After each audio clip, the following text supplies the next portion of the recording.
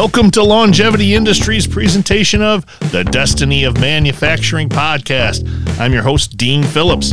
I'm glad to be here with you today, and I have an incredible guest on here today. Yes, it is Josh Cramer, of course, from America Makes, where he is the Director of Education and Workforce Development. Josh, how are you, sir? Dean, great. I'm fantastic, and thank you so much for having me today. It is an absolute pleasure. I've been blessed to have you as a friend and a mentor all these years. Oh, it's great to join you today. Oh, thank you so much. You're too kind, sir. Full disclosure, Josh and I have known each other probably at least a decade almost, I guess. You know? Oh, if not more. Yeah. I think COVID always adds some years to that one for sure. Yeah, but yeah, absolutely. It's been fantastic. It certainly added gray to my hair and beard. I can tell you that. I agree. So Josh, I got to ask you right away, are you related to Cosmo Cramer? If only, right? I mean, I always say, Cramer with a C. That's right. For most folks, right? And so, depending on the situation and who you're talking to, they may or may not say I'm related. So, very, very true. As you know, Dean, you've known me for a lot of years. We like to laugh and have fun and work and those kind of things. And when you're passionate about what you do and you love what you do every day, and you surround yourself with great people, it's all having fun, which multiplies the impact and the success we can have together. I agree 110%. It's an area that, when it comes right down to it, if you're doing something you love, the old saying, you never work a day in your life. And I believe in that because I enjoy what I do. I enjoy making a difference in people's lives in safety and also in improving manufacturing, and that improves everybody's life.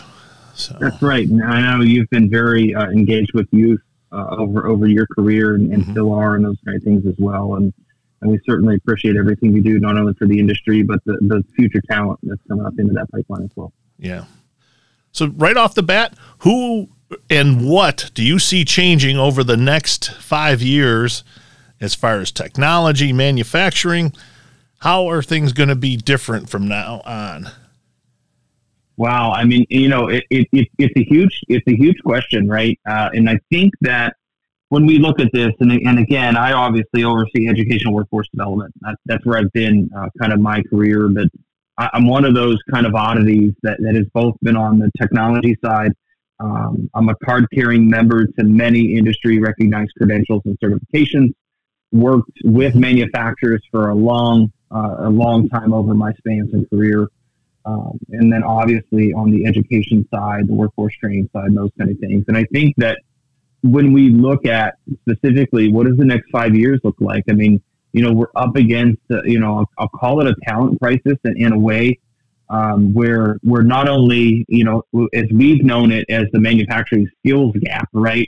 Which is not saying, hey, there are people, we just, we got a mismatch of skills and what I always felt and still to this day feel, which is, an awareness gap, really. Folks don't know what they don't know, which is a lot of that. But I think as we really try to grapple with that, and then now in a situation in society where, more than manufacturing is also seeing the crunch, right? You look at the trucking industry, and finding folks to fill those roles is really difficult.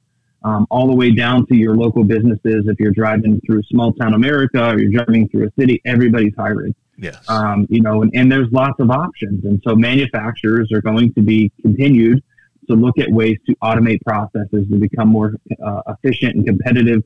I think, we as a nation have a renewed sense of, reshoring and making stuff here in the United States and strengthening supply chain. That's something America Makes is dedicated to. It's something we've been a big part of through the COVID crisis and really always have been working with small, medium manufacturers, but really has boiled up. As you know, additive can be an excellent demonstration of agile manufacturing and distributed manufacturing. And so, we've been a large part of that through a number of initiatives, like I said, demonstrated through the COVID crisis. But really, hoping that it's not something that kind of dies down and goes away. everyone struggled to find toilet paper. It was a big problem in manufacturing, right? And so, but when you look at it, it's like, hey, no one's having that problem now, so everyone kind of not forgot about it, but like doesn't think about it every day. Right. And so we want to make sure that we're in the same situation where folks aren't thinking about or not forgetting that, there's that supply chain and shoring it up. I mean, we still have an issue with automobiles and other, again, my son is a race car driver. My daughter's a ballerina. I can tell you in both of those worlds that there is a hard time getting point shoes for ballet. and with my son and his racing of sprint cars and karts, we have a hard time finding race parts. Yeah. So I think everyone sees those things, and I think manufacturers are looking for ways to be agile and those kind of things. And again, as America Makes being the Additive Manufacturing Institute, we're definitely having our phones ringing, our emails, our inboxes are filling up because folks are looking to additive as a potential solution. So I think we're going to see more adoption of these advanced technologies. I just was at SMX, the Smart Manufacturing Experience this week with SME up in Pittsburgh.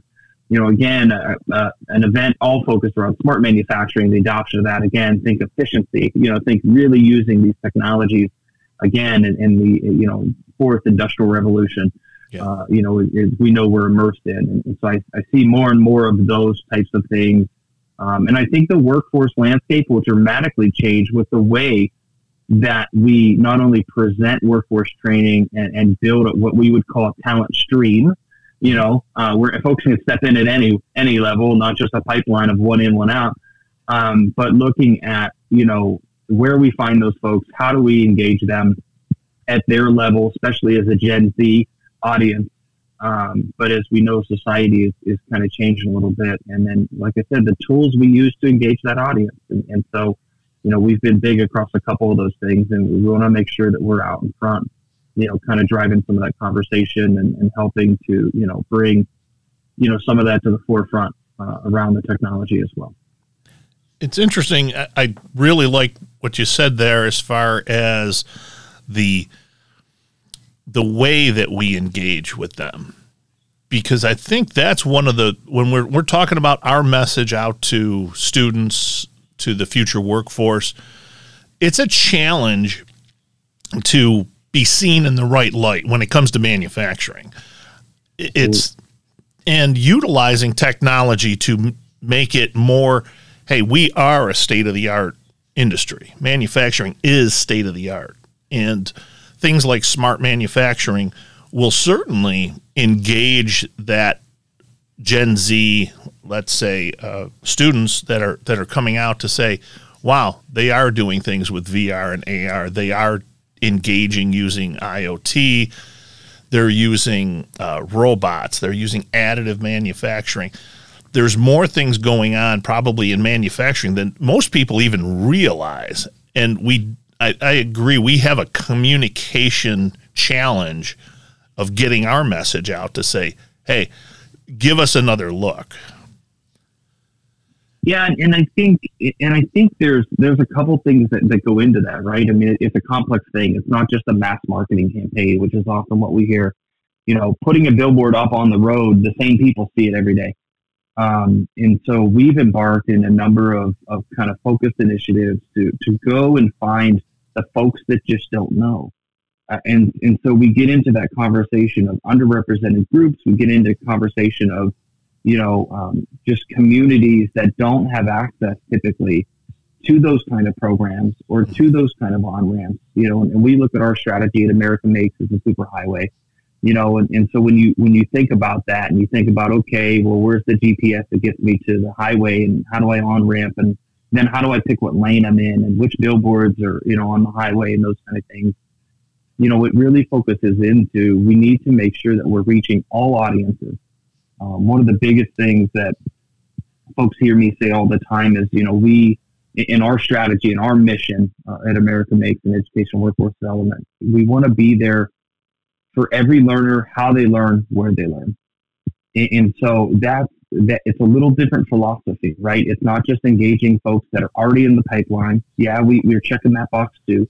But we're literally making a concerted effort to go out and again, build that awareness piece and start with that. And so, it really gets into, and I've said this for a long time, and Dean, you know me, you know, I came from the education environment. I came as a classroom teacher years ago, what feels like a different lifetime. And I've had the blessed privilege to really see the light bulb turn on for a lot of students, which is the passion that drives me even to this day. And so, you know, for a lot of those kids and a lot of those students of any age, you know, it's solving a problem that's bigger than them in a lot of these realms, right? And that's what manufacturers do every day. They're building something, they're creating something, they're making something that solves a human need or a want.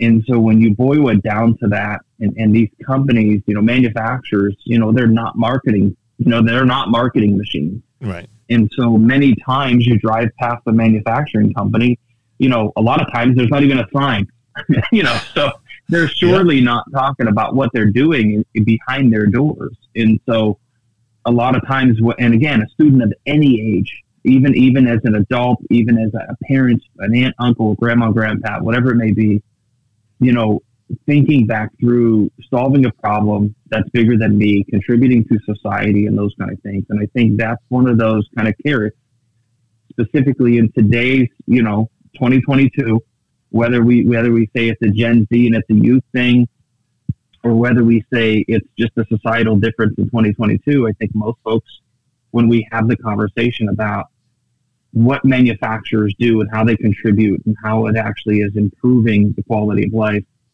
for someone, I think that's when we really inspire people to understand what manufacturers do, how they contribute, and the work that they can be a part of that really impacts kind of, you know, more the reason of why manufacturing, you know. Right. And so we're embarking on a couple of key initiatives to focus in on that and make some resources and assets available to really kind of hit that drumbeat. We're going to do something called amjobs.org that's all focused around the people of additive too, because I think that's some of it, right? Folks want to look, and again, this is students of any age, because you could be reskilling and coming from a, you know, cashier at Walmart, and we have some programs where we've done that literally.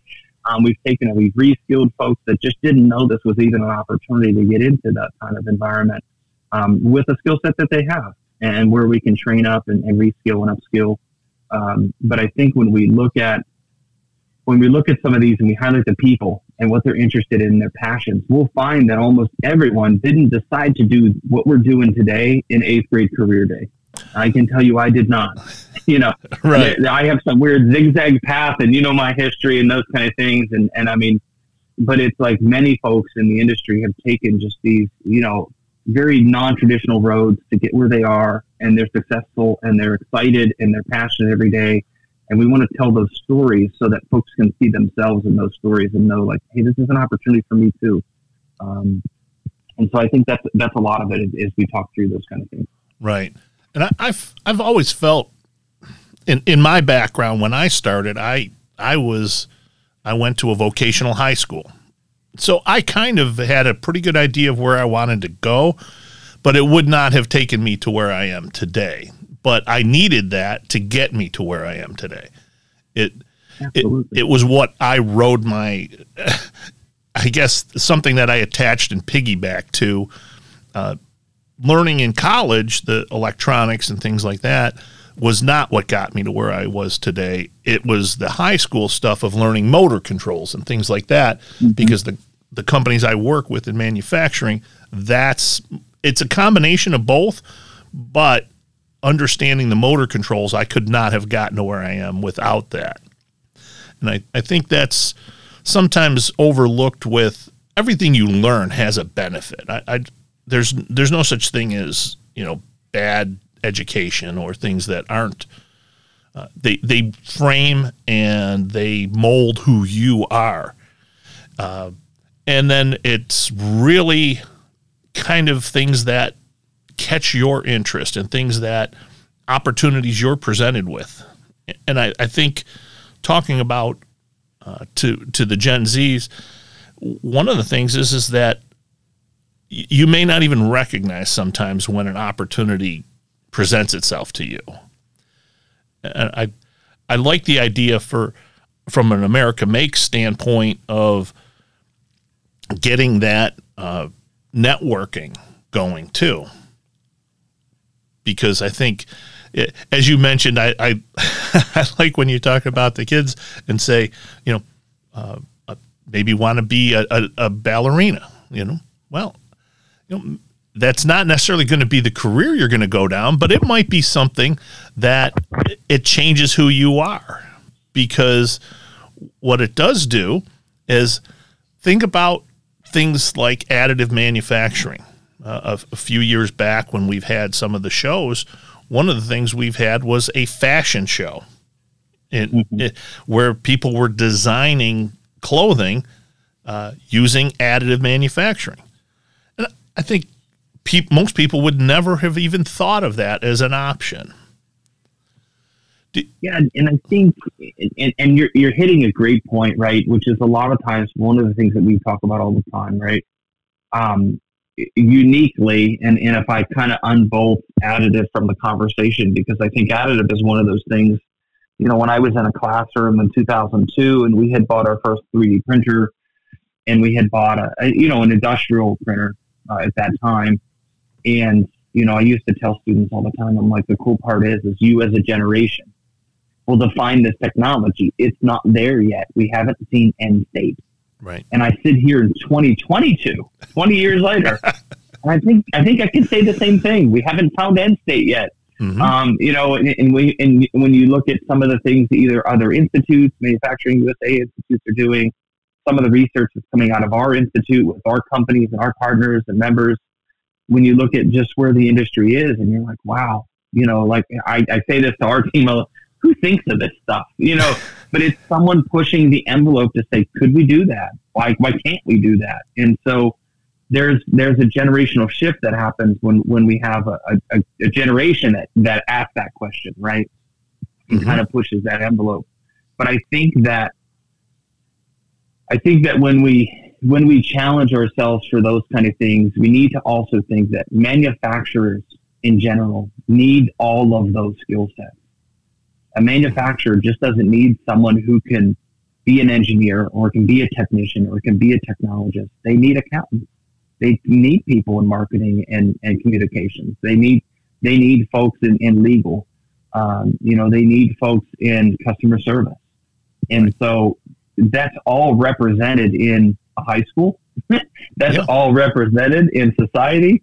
And everyone has those skill sets. And so, we've even embarked into, adjacent competency work.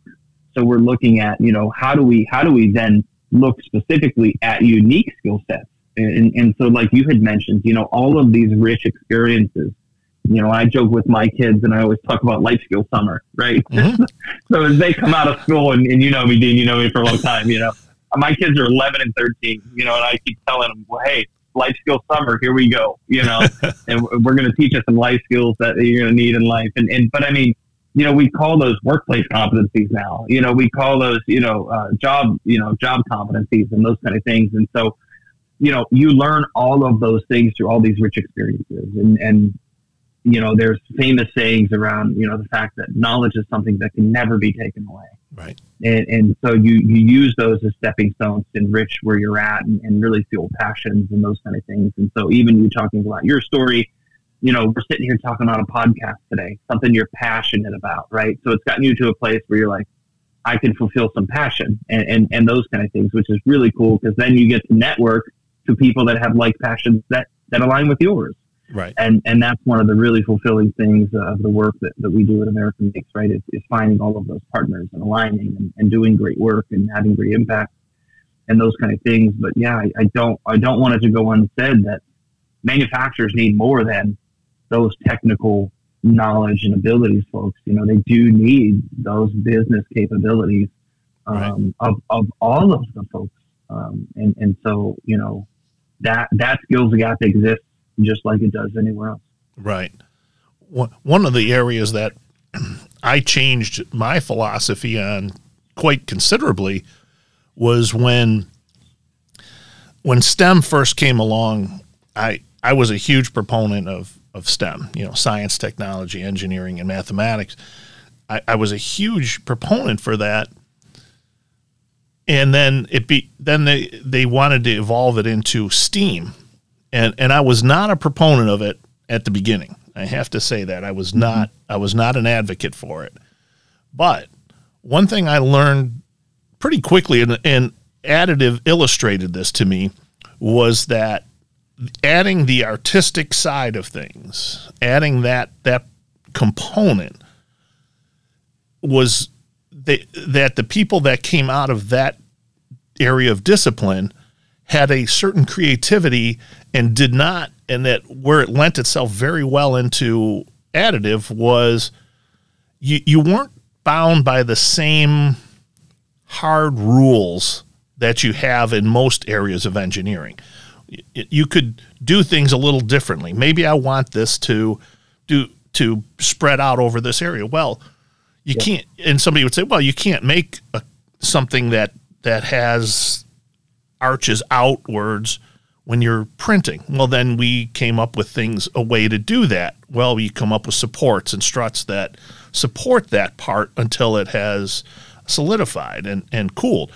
Well, but the artistic side of people, well, they didn't see that limitation. So when they're creating things, they could think beyond what limitations sometimes as an engineer, as somebody who works in hard and fast rules that, hey, when we're stamping out parts, this is the way it has to be. It really opened up my eyes to some new opportunities for people that otherwise would not have contributed. And I can remember being at a Boeing tour and talking to the people at Boeing, and they were bringing in people from, and if you look at NASA, did the same thing with people for origami. Well, that's how the satellites folded up, was because they brought in people with outside skill sets to think about it. And they brought in people from different areas into Boeing when they were redesigning some of their aerospace stuff. And they, lightened up planes because they went to fiber optics. And it's very enlightening when you take in people that have a different skill set than your people that you normally would look at. And I think when you talk about America Makes and going out and presenting this to students and also to people who aren't even thinking about being students. There's people now that have graduated high school and say, well, this isn't for me. College isn't for me. And they can go and get a job anywhere nowadays with the workforce shortage. They could still go anywhere and still make a pretty good living doing just about anything. If you show the aptitude and the desire, I think most people, they are going to fast track you to whatever you want to do. But what's your passion? I think that's the key, is finding what are you passionate about? What do you love to do? What is it that you're not going to get up in the morning and say, well, here's another day, and if they tick me off, I'm just going to leave because I don't have any commitment to it because I'm not passionate about it. And there's no why. And you mentioned that earlier, and that's a word that you hear a lot about that you have to present the why, not the what or how. It's the why that will kind of spur that imagination. It will spur that inspiration that takes them to another level.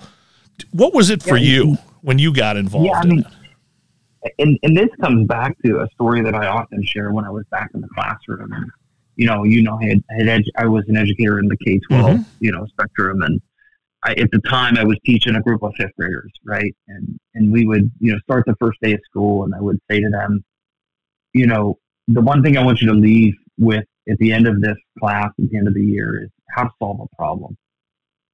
Kids would look at me. They'd be like, is that it? Yep, that's it. And I'm going to teach you a toolbox along the way, but I just want you to be able to solve a problem. And we would do it, an impossible task. I'm going to give you a box of materials, and we're going to slingshot an egg into a wall, make it survive, And the reality was that they couldn't happen. It was an impossible feat, but it was made to be that way because I wanted to teach them that the process was more than the product.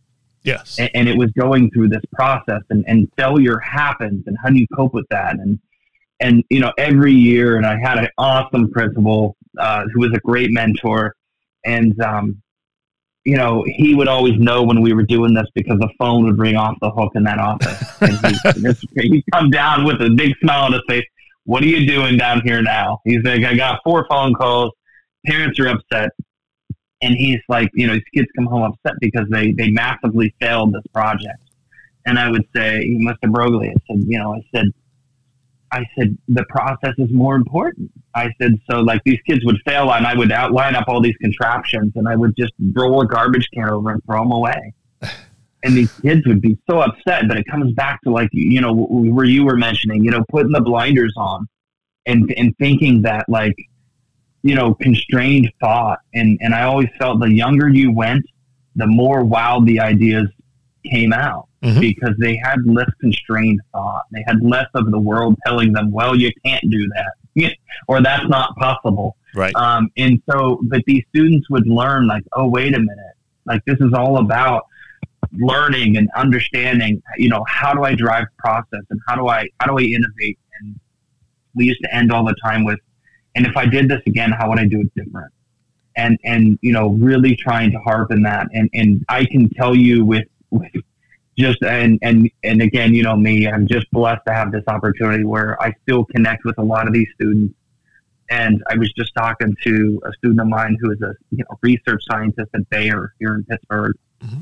And she, to this day, she will just out of the blue text me something. Hey, remember this, and I mean, it's just, my wife came home and she's an educator in that same community. And she was talking to a parent the one day and she's like, Michael is where he is because of your husband's class, and that kind of stuff. But it was that kind of philosophy, and it comes back to that creative side. STEM education it's a teaching pedagogy, and many folks did it wrong initially because they thought they could buy STEM, and when I worked through a couple different roles and I was helping schools develop these programs, for me, I would say to them, it's not something you go buy. You don't say, hey, we bought the STEM program, now we have it, It's a right. teaching pedagogy. It's how you approach these concepts. And when they started with STEAM and then they started with STREAM and they put the R in there for research and then they did STREAM with 2 M's because then they would add medical. I'm like, all you're describing is education. Right. It's all of it. And it all should be cross-disciplinary. And when a student doesn't understand that there is a clear delineation from the bell rang and I went to math class, and the bell rang and I went to science class, and the bell rang and I went to, pre-engineering, or I went to tech, or I went to tech ed, or whatever that may be. When they don't understand that difference is when you're successful. And we had students and there's a number of memories, but, we had a 6th grade math teacher at the time who, was just like, there's no way students could understand these algebraic concepts. They're just not ready for it, all this kind of stuff. I was like, stop down after lunch. Yeah. I said, because we're doing Ohm's law with a bunch of 5th graders, and they were like, no way. And I mean, this 6th grade math teacher came walking in and they walked up to the student. They're looking at their notebook, these beautiful Ohm's law equations. And they looked at them and said, you're failing my math class. And I said, because learning's not real. It's not relevant. Right. This student needed to figure out the resistance because we were building something that in order for that to work, they needed to know what value that resistance was. And so they had to work Ohm's law. They had to work that equation, which is an algebraic concept. Mm-hmm. And so, but there was very little transition to, they were learning math and they were learning science and they didn't know they were. Right. And so it's a really cool place to be. And so when you do that stuff, you can be pretty successful. And I think that when you talk through, that career track and those kind of things, for many folks, it's not a matter of college versus career. And you see that and you see, there's been some big strides in, career signing day, just like there's with college signing day, and a lot of great organizations I've been blessed to be a part of as well that do those kind of things. Right. But I think isn't all of it going to career? Isn't it all about self-wealth, which is not just money, but it's maybe where you want to live, the things you want to have. Maybe it's the trips and the journeys and the adventures you get to take. Maybe it's providing for your family, whatever it may be. Maybe it's work-life balance. I mean, self-wealth is a lot of things, but it's all driving to a career. It just matters how you get there. And so, that's a big driver that we try to drive with youth and adults as well, because like you said, a lot of these folks, they think, oh, that was my shot. I'm out of high school now, or, oh, I tried community college, it didn't work, or I went to university and couldn't make, into my sophomore year. And it's like, no, we don't want to lose you in the pathway. And we have programs that we've been pulled up all across the nation to try to make sure that folks know they can come back. And it's okay if you're a working mom with 2 kids. It's okay if you're, a dad with another job or whatever that may be. We have programs that we can deploy, and that meet them where they learn, kind of thing as well.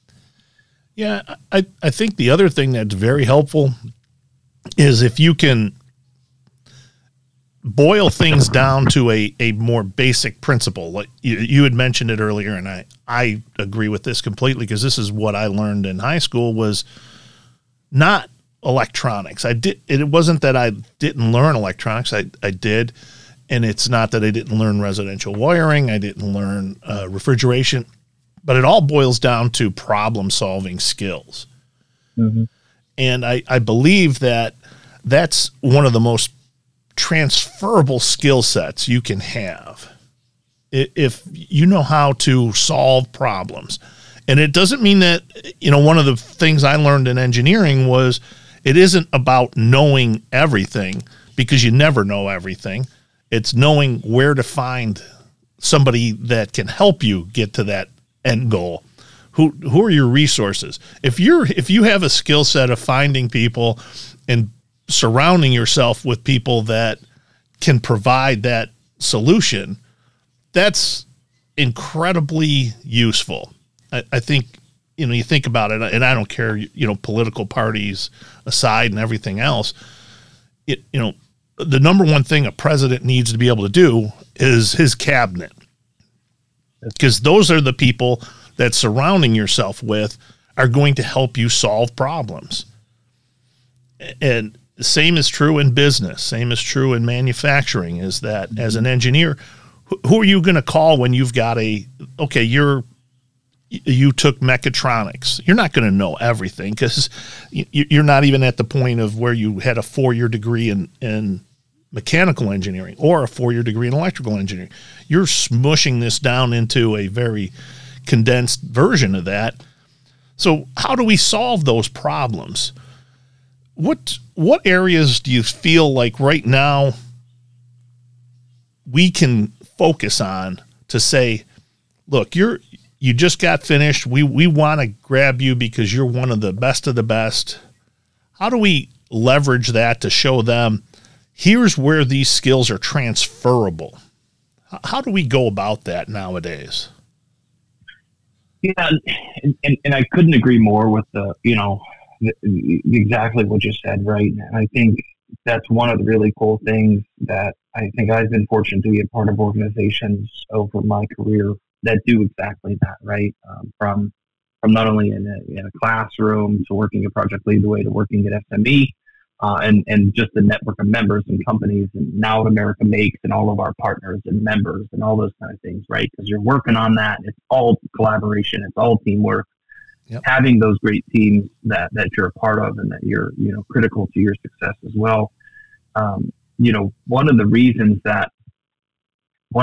that we've embarked in what we call micro learning is specifically on that same premise, right? Which is like, how do we teach some of these workplace skill sets, but then how do we then, chop these really complicated things up into bite-sized chunks, 10-minute bite-sized pieces, it gets into how do we approach learners today that's different, right?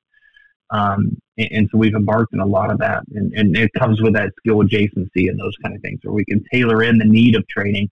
So instead of saying everyone has to go through a boot camp that's a week, or everyone has to go through this 15-week course, or everyone has to go get the same 4-year degree, right? Tailoring in, whether it's a life skill, acquired skill, or is this, a knowledge that you've attained somewhere else, or whatever that may be, and tailoring that. But I think that to answer your question, when we look at, some of these folks and where they're coming out and what do we tackle and how do we, I think a lot of that, and one of the reasons that we have kind of this multifaceted approach on talent And I always talk about us being focused on K to gray. And people say, what do you mean by that? I mean, and I mean it sincerely. We're working as far down as K1, 2.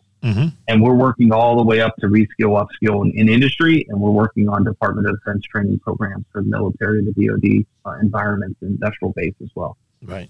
And so the reason for that is because we know historically, we're at an industry 4.0 in this environment. We have some companies that are progressive and have adopted, and have really changed. And we have some really cool success stories that America makes. We're got a very traditional manufacturing company that now uses additive, and it's a huge success in that, kind of arena. But that change is going to get pushed from a couple different places. It takes a unique leader to change from the top down, but it will also take the change from the bottom up, meaning just like it did when we went from drafting to CAD. Right. It wasn't that a company said, well, hey, on Monday, all of the drafting boards are gone and we're buying computers. Right. That change happened because someone came in and said, you could draw these on a computer and we could buy a plotter and we could just print them. And then when we make a change, we could just print another set. It wasn't like we had to go back and redraw them, right. And that change kind of happened because the bottom pushed up and the top kind of pushed down or pushed back a little or whatever that may be.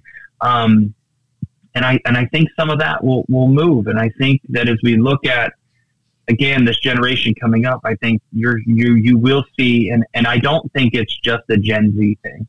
People ask all the time, it's just the generation of kids today, quote unquote, right? Right. I think there's a lot of qualities that Gen Z have that folks of my generation, of other generations are starting, and I'm 39, right? So I'm right on the bubble of millennial.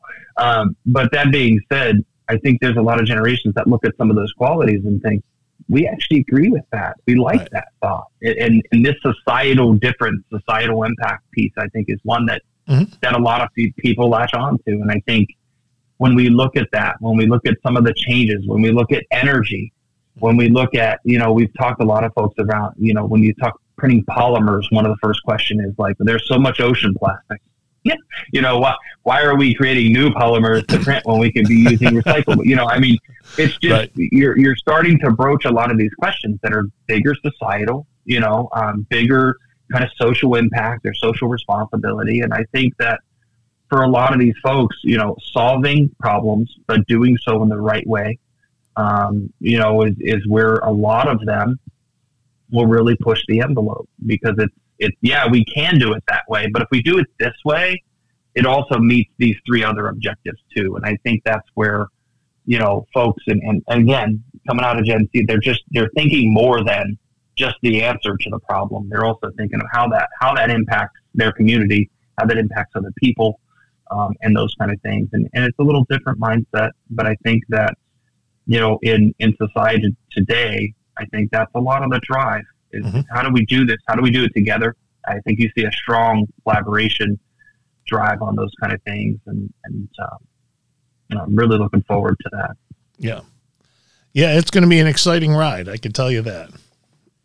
I think, like you said, many people see it as, well, it's Gen Z, it's this. And I think that there's a lot of positives that the Gen Z workforce presents. One of the things is fearlessness. They really are a truly fearless generation. They can look at something and say, I'm willing to go out there and risk it to do that. They really have that kind of, they definitely have a can-do attitude about things, Yeah, there's no doubt about that, right? And I think that, there's a lot of things, and I think we as a general society, right, we're building this, what we call the guide to 21st century talent, right, which is how do we recruit, how do we onboard, how do we train, how do we retain, how do we build good culture in the 21st century? And so it's kind of like this fun workshoppy handbook with a fact sheet of like your shorthand notes, right? It's the Cliff Notes guide to how do we work with talent today, and we're right in the midst of this project, and it's one of the things they say. We want to do the somewhat impossible. We want to take the best from everyone at your company. We want to take that best piece right? And so if there's something we can, we sat here and we said, how many generations were working at that company? Let's take the best piece of all of that. Right. But I think when we look at today, and I think COVID has changed some of this in some facet, right? Regardless of age, which is, it used to be, and my dad was a judge in Pennsylvania. And he was probably of a generation that kind of lived to work almost. Mm-hmm. It was like, hey, I worked my 9 to 5. I woke up every morning. I read the paper. I ate, drank my cup of coffee. I went to work. I went to lunch at noon. I came home at 4, did the thing. He was a big coach and all that kind of stuff. So then he would go to coach in the evening, come home, eat dinner, take a bath, go the next day, do the same exact thing. Right. I would challenge today that many of us don't do that, and it's probably more of a, we work to live. Right. It's the opposite, which is everyone's working to do the things they really want to do, or they want, or they enjoy. And so I think when you marry those, as we've talked about here today, when you marry those is when you find success. And I think what more and more companies are starting to find ways. And I mean, again, I'm extremely fortunate to work at a company that does have this kind of workplace, even, beyond our mission, right? Just being an employee, that does have that kind of philosophy, and it is very progressive and those kind of things. But I think you're going to start seeing the companies who don't have an issue with talent, or have less of an issue with talent, are the ones that are kind of being in that open state of mind, where it's really trying to understand that what does it mean that you don't work to live you're not living to work, but you're working to live.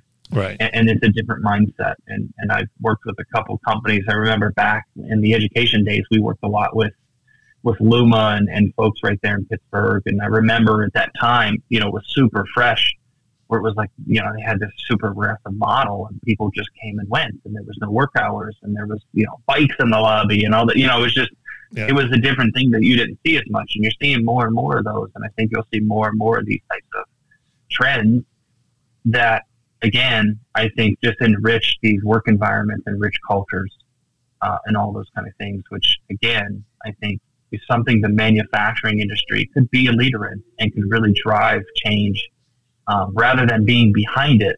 Get out in front of it.